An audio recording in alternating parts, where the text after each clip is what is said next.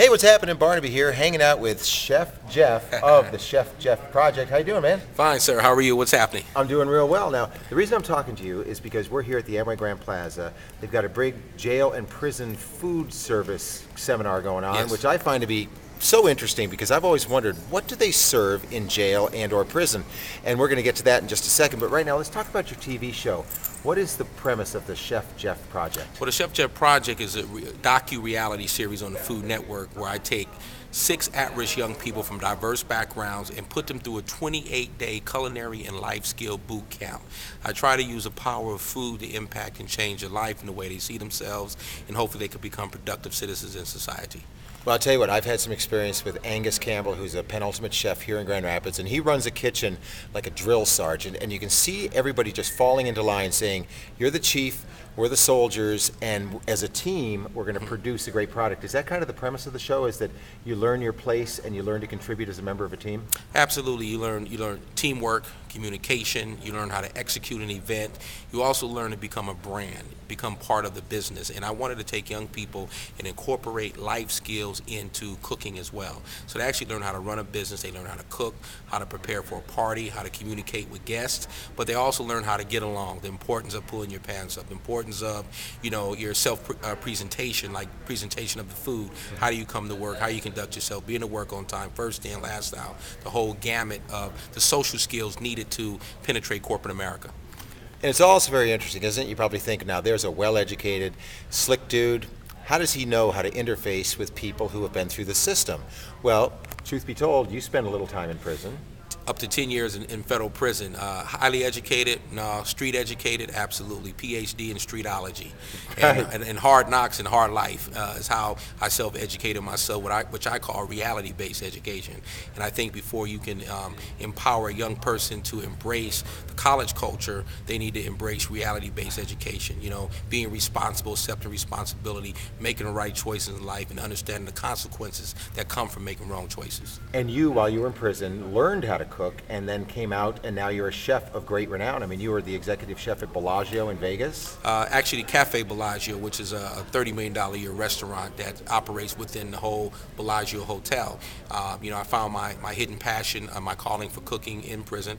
I was a chief inmate cook and baker at several federal institutions, and I had a dream. I said, I think I can do this on the outside. And when I was released from prison, I started out washing dishes in Beverly Hills and working my way up to becoming the first African-American executive chef to run a restaurant at the Bellagio in Las Vegas. That is crazy. And here's a fun fact to know and tell, and that is that when you go out to dinner, chances are a former inmate has probably had a hand in preparing your food. Would you say that's correct? Absolutely. For some reason, there is a huge connection between the food service industry and formerly incarcerated individuals. And why, I really don't know, but when you look at hiring a person who's been incarcerated in a kitchen, they're not dealing with money. They're not dealing with the public. You come in through the back door, and normally your pot and pan station is right there. So, and plus you get a free meal. And it's a place where discipline is fostered in the kitchen. And when coming from a prison setting, you're very disciplined. You're coming from a regiment type situation as well. Okay, well, let's get to the subject of what people eat in jail and or prison, because I remember in Vermont, remember that story where they said, feed them sawdust meatloaf. They don't deserve good food. Good food is essential for anybody's nutrition and also just sense of well-being. So, average day, what would an inmate be eating? Well, absolutely. Well, I think, people who look at it like that, that one of the biggest ways to control an inmate population is through the food. So if you feed them garbage, you're going to get garbage, and which creates a dangerous, a hostile type situation in the prison system. I think inmates in prison, yes, we have done wrong things that put us there. Do we deserve to eat filet mignon or Kobe beef? Absolutely not. But we do deserve to eat something that is nutrition, that's going to keep us healthy in prison, which cuts the cost for medical care for the government. So, there's a plus there as well, too. But I don't think we should have meatloaf that's not up to standard. So average day, you wake up, scrambled eggs, maybe some toast? Yeah, some places different. Some places, you may get powdered eggs, versus real fresh cracked eggs. Grits, oatmeal is a daily routine in prison. Maybe some toast minus the butter. Cold sandwiches for lunch.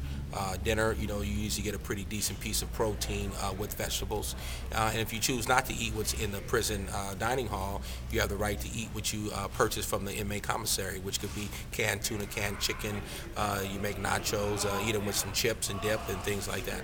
Okay, now here's a question that we've bandied about on Barnaby and Friends quite a bit, and that is, if a person does their time, should they be just reassimilated by society, or should that always hang over their head? Case in point, Michael Vick.